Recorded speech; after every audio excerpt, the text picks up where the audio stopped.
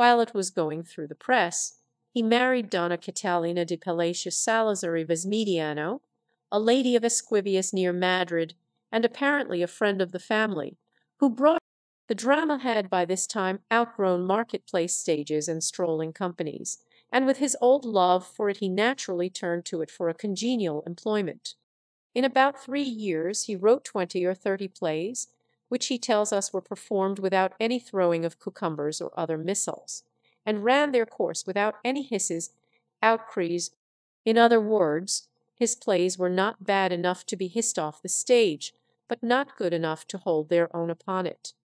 Only 2 of them have been preserved, but as they happen to be 2 of the 7 or 8 he mentions with complacency, we may assume they are favourable specimens, and no one who reads the new man, whatever merits they may have, whatever occasional they may show, they are, as regards construction, incurably clumsy. How completely they failed is manifest from the fact that with all his sanguine temperament and indomitable perseverance, he was unable to maintain the struggle to gain a livelihood as a dramatist for more than. When Locke began to write for the stage is uncertain, but it was certainly after Servants went to Seville. Among the Nuvas Documentus printed by Sener Asensio y Toldo is one dated 1592, and curiously characteristic of Servants. It is an agreement with one Rodrigo Osorio, a manager, who was to accept 6 comedies at 50 ducats, about 6l. a piece, not to be paid in any case unless. The test does not seem to have been ever applied. Perhaps it was sufficiently apparent to Rodrigo Osorio that the comedies were not among the best that had ever been represented. Among the correspondence of Servants there might have been found, no doubt, more than one letter like that we see in the Rake's Progress. "Sir, I have read your play, and it will not do." Jacinto, when his composition won the first prize, 3 silver spoons. The year before this he had been appointed a collector of revenues for the kingdom of Granada. In order to remit the money he had collected more conveniently to the treasury, he entrusted it to a merchant, who failed and absconded. And as the bankrupt's assets were insufficient to cover the balance against him, however, was a small one, about 26l, and on giving security for it he was released at the end of the year. It was as he journeyed from town to town collecting the king's taxes, that he noted down those bits of in and wayside life and character that abounded in the pages of Don. Nay, it may well be that on those journeys into remote regions he came across now and then a specimen of the pauper gentleman, with his lean hack and his greyhound and his books of chivalry. But it was in Seville that he found out his true vocation, though he himself would not by any means have admitted it to be so. It was there, in Triana, that he was first tempted to try his hand at drawing from life, and first brought his humour into play in the exquisite little sketch of Rinconete y Cortadillo. After his imprisonment, all trace of Servants in his official capacity disappears, from which it may be inferred that he was not reinstated. That he was still in Seville in November 1598 appears from a satirical sonnet of his on the elaborate catafalque erected to testify the grief of the city at the death of Philip I. But from this up to the words in the preface to the first part of Don Quixote are generally held to be conclusive that he conceived the idea of the book, and wrote the beginning of it at least in a prison, and that he may have. There is a tradition that Servants read some portions of his work to a select audience at the Duke of Bijar's, which may have helped to make the book known. But the obvious conclusion is that the first part of the printing was finished in December, and the book came out with the new year 1605. It is often said that Don Quixote was at first received coldly. The facts show just the contrary. No sooner was it in the hands of the public than preparations were made to issue pirated editions at Lisbon and Valencia, and to bring out a second edition with the additional copyrights for Aragon and Portugal. No doubt it was received with something more than coldness by certain sections of the community. Men of wit, taste, and discrimination among the aristocracy gave it a hearty welcome, but the aristocracy in general were not likely to relish a book that turned their favourite reading into ridicule, and the dramatists who gathered round Lope as their leader regarded Servants as their common enemy, and it is plain that he was equally obnoxious to the other clique, the cultipotes who had Gongora for their chief. Navarrete, who knew nothing of the letter above mentioned, tries hard to show that the relations between servants and Lope were of a very friendly sort, as indeed they were until Don Quixote was. Servants, indeed, to the last generously and manfully declared his admiration of Lope's powers, his unfailing invention, and his marvellous fertility. But in 1601 Valladolid was made the seat of the court, and at the beginning of 1603 servants had been summoned thither in connection with the balance due by him to the treasury, which was. He remained at Valladolid, apparently supporting himself by agencies and scrivener's work of some sort, probably drafting petitions and drawing up statements of claims to be presented. So, at least, we gather from the depositions taken on the occasion of the death of a gentleman, the victim of a street brawl, who had been carried into the house in which he lived. In these he himself is described as a man who wrote and transacted business, and it appears that his household then consisted of his wife, the natural daughter Isabel de Saavedra already. Meanwhile Don Quixote had been growing in favour, and its author's name was now known beyond the Pyrenees. In 1607 an edition was printed at Brussels. Robles, the Madrid publisher, found it necessary to meet the demand by a third edition, the seventh in all, in 1608. The popularity of the book in Italy was such that a Milan bookseller was led to bring out an edition in 1610, and another was called for in Brussels in 1611. It might naturally have been expected that, with such proofs before him that he had hit the taste of the public, servants would have at once set about redeeming his rather vague promise of a second volume. But, to all appearance, nothing was farther from his thoughts. He had still by him one or two short tales of the same vintage as those he had inserted in Don Quixote, and instead of continuing the adventures of Don Quixote, he set to work to write. The novels were published in the summer of 1613, with a dedication to the Conde de Lemos, the Maecenas of the day, and with one of those chatty confidential prefaces servants was. In this, 8 years and a half after the first part of Don Quixote had appeared, we get the first hint of a forthcoming second part. You shall see shortly, he says, the further exploits of Don Quixote and humours of Sancho Panza. His idea of shortly was a somewhat elastic one but more than poems or pastorals or novels, it was his dramatic ambition that engrossed his thoughts. The same indomitable spirit that kept him from despair in the bagnias of Algiers, and prompted him to attempt the escape of himself and his comrades again and again, made him persevere in spite. The temperament of servants was essentially sanguine. The portrait he draws in the preface to the novels, with the aquiline features, chestnut hair, smooth untroubled forehead, and bright cheerful eyes, is the very portrait. Nothing that the managers might say could persuade him that the merits of his plays would not be recognized at last if they were only given a fair chance. The old soldier of the Spanish Salamis was bent on being the Aeschylus of Spain. He was to found a great national drama, based on the true principles of art, that was to be the envy of all nations. He was to drive from the stage the silly, childish play. All this he was to do, could he once get a hearing. There was the initial difficulty. He shows plainly enough, too, that Don Quixote and the demolition of the chivalry romances was not the work that lay next his heart. He was, indeed, as he says himself in his preface, more a stepfather than a father to Don Quixote. Never was great work so neglected by its author. That it was written carelessly, hastily, and by fits and starts, was not always his fault, but it seems clear he never read what he sent to the press. He knew how the printers had blundered, but he never took the trouble to correct them when the third edition was in progress, as a man who really cared for the child of his brain would have done. He appears to have regarded the book as little more than a mere libro di intrattenimento, an amusing book, a thing, as he says in the Viage, to divert the melancholy, moody heart at any time. It would have been strange indeed if he had not been proud of the most humorous creation in all fiction. He was proud, too, of the popularity and success of the book, and beyond measure delightful is the navy with which he shows his pride in a dozen passages in the second part. But it was not the success he coveted.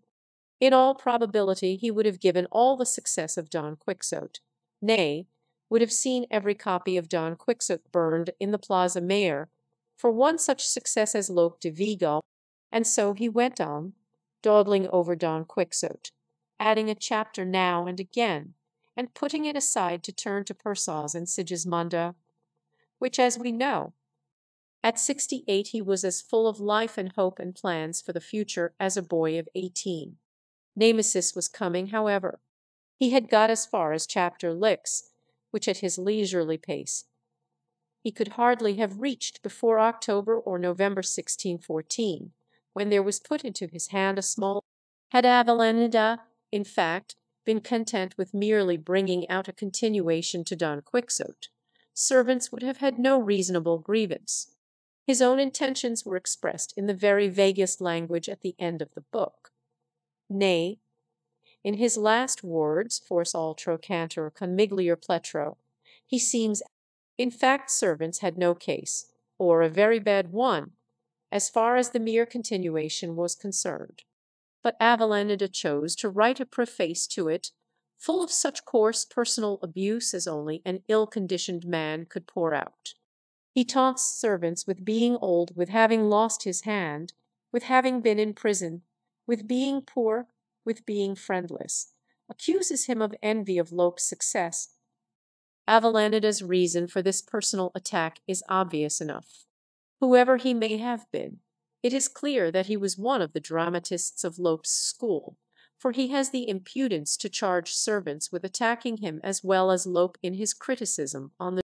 His identification has exercised the best critics and baffled all the ingenuity and research that has been brought to bear on it. Nevarid and Ticknor both incline to the belief that Cervantes knew who he was. But I must say I think the anger he shows suggests an invisible assailant. It is like the irritation of a man.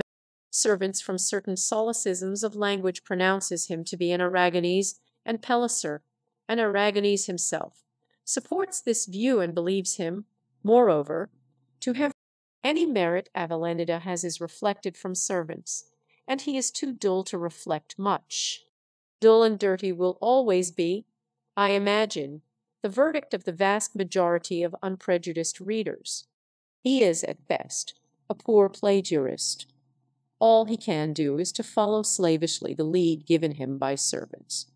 His only humour lies in making Don Quixote take in. But whatever Avellaneda and his book may be, we must not forget the debt we owe them.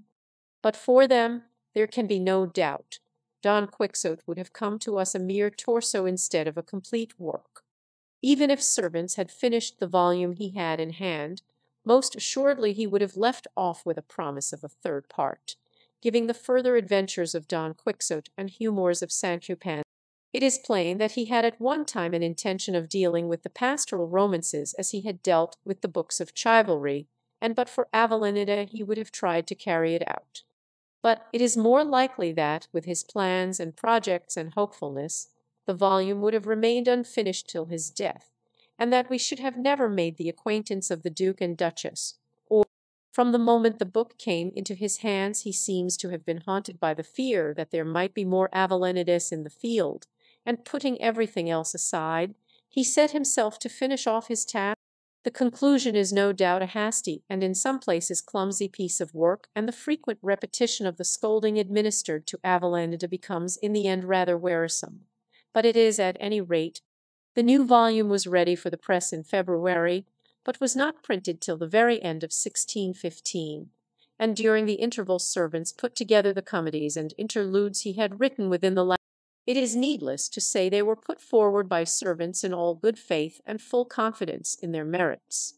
The reader, however, was not to suppose they were his last word or final effort in the drama, for he had in hand a comedy called Engano a los Ojos, about which, if he mistook not, there would. Of this dramatic masterpiece the world has no opportunity of judging. His health had been failing for some time, and he died, apparently of dropsy. On the 23rd, he died as he had lived, accepting his lot bravely and cheerfully. Was it an unhappy life, that of servants? His biographers all tell us that it was, but I must say I doubt it. It was a hard life, a life of poverty, of incessant struggle, of toil ill paid, of disappointment, but Servants carried within himself the antidote to all these evils. His was not one of those light natures that rise above adversity merely by virtue of their own buoyancy. It was in the fortitude of a high spirit that he was proof against it. It is impossible to conceive servants giving way to despondency or prostrated by dejection. As for poverty, it was with him a thing to be laughed over, and the only sigh he ever allows to escape him is when he says, "Happy he to whom heaven has given a piece of bread for which he is not." He who could take Cervantes' distresses together with his apparatus for enduring them would not make so bad a bargain, perhaps, as far as happiness in life is concerned.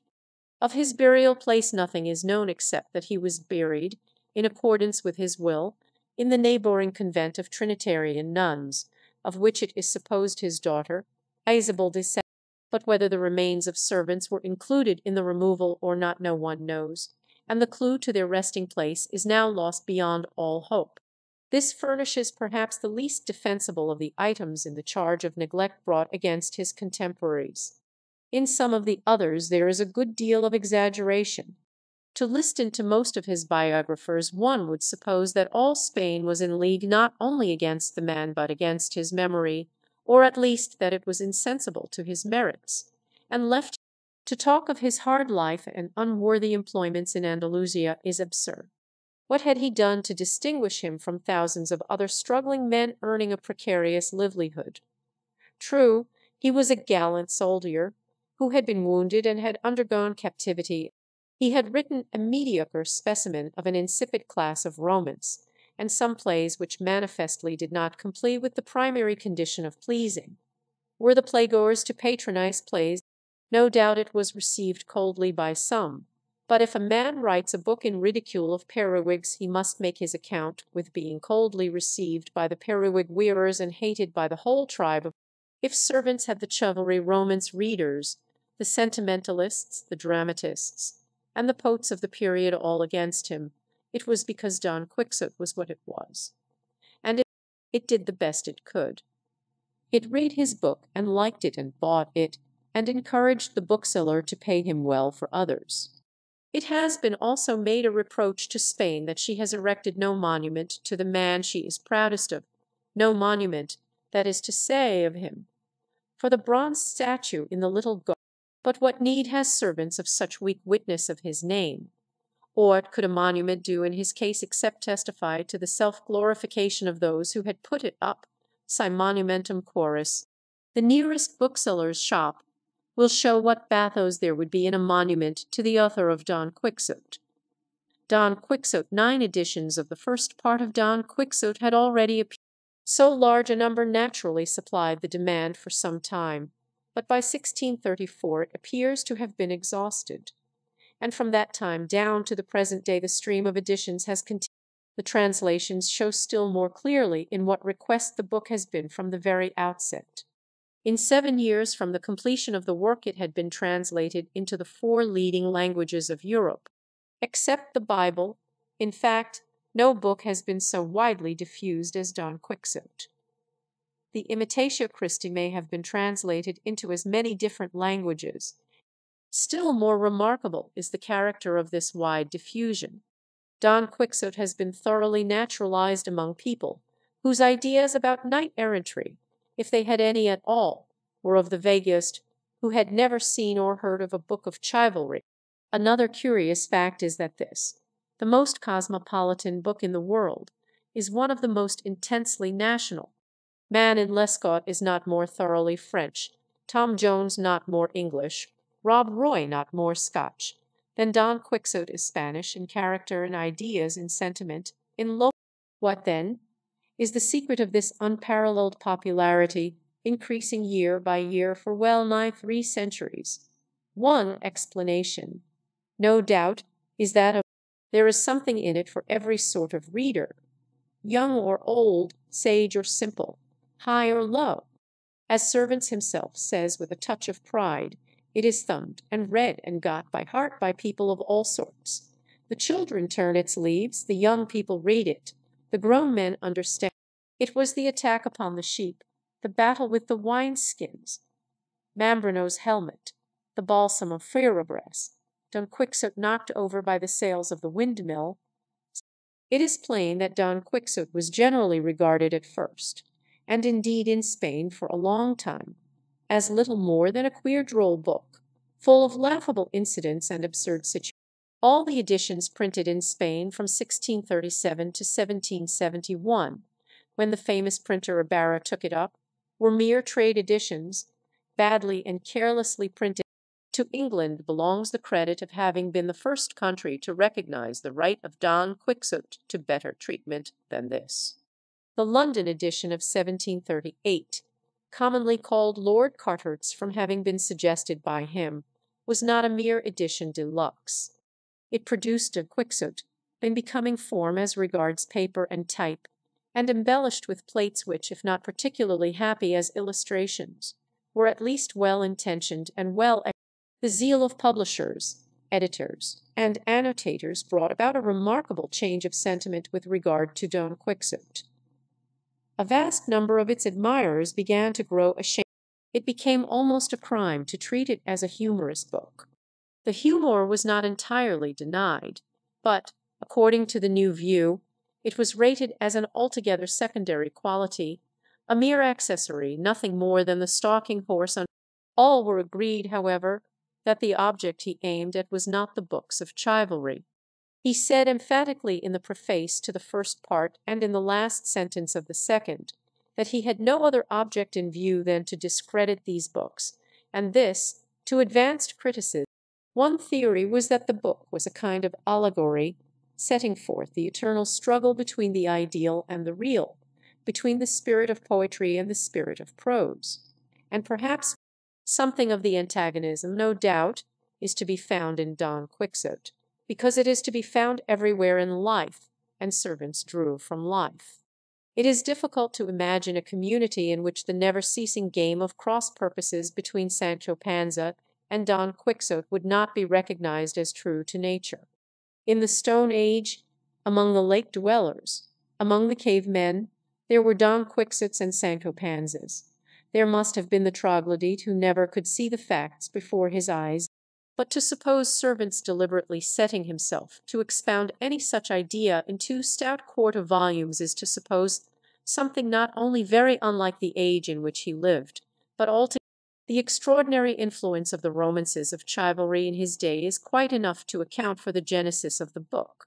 Some idea of the prodigious development of this branch of literature in the 16th century may be obtained from the scrutiny of chapter VIII, if the reader bears in mind that only a portion of the Roman.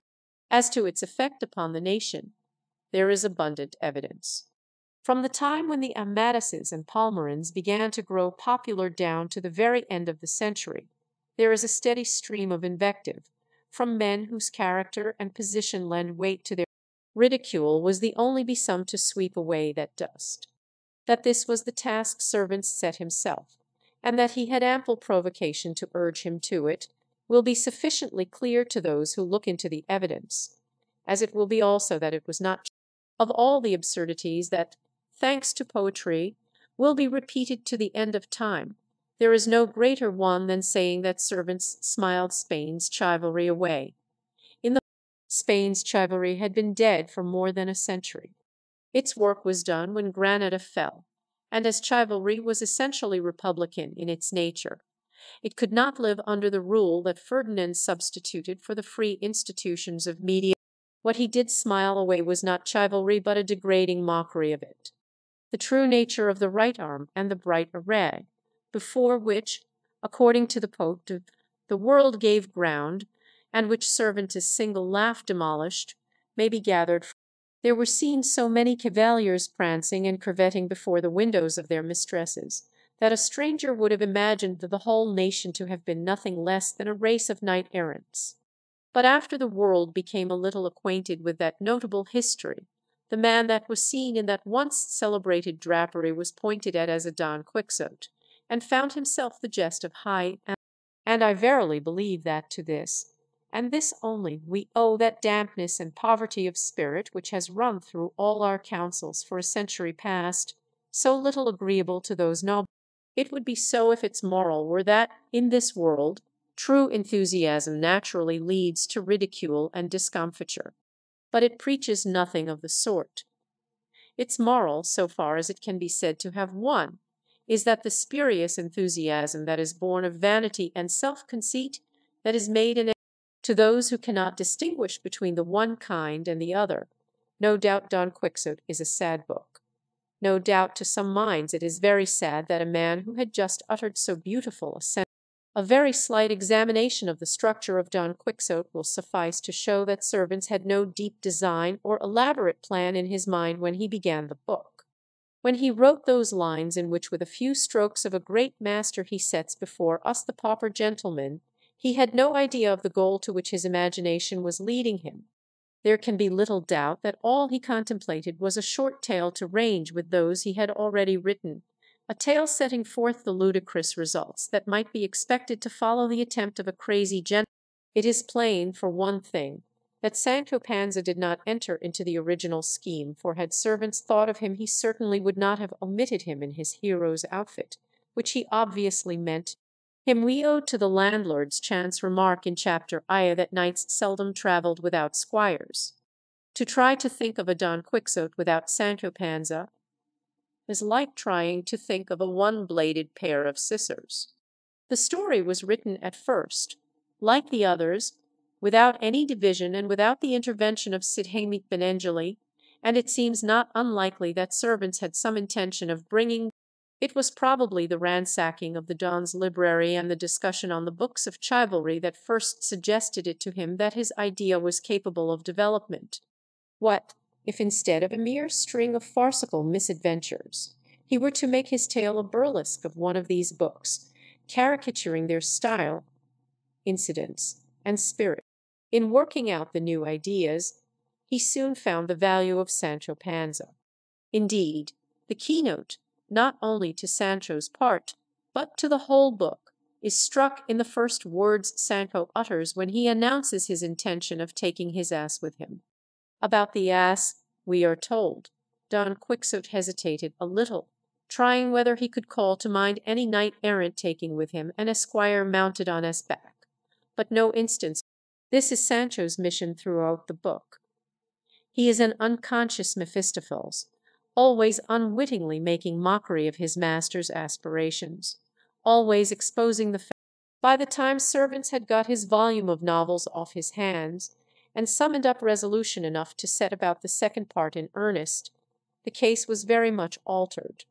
Don Quixote and Sancho Panza had not merely found favour, but had already become, what they have never since ceased to be, veritable entities to the popular imagination.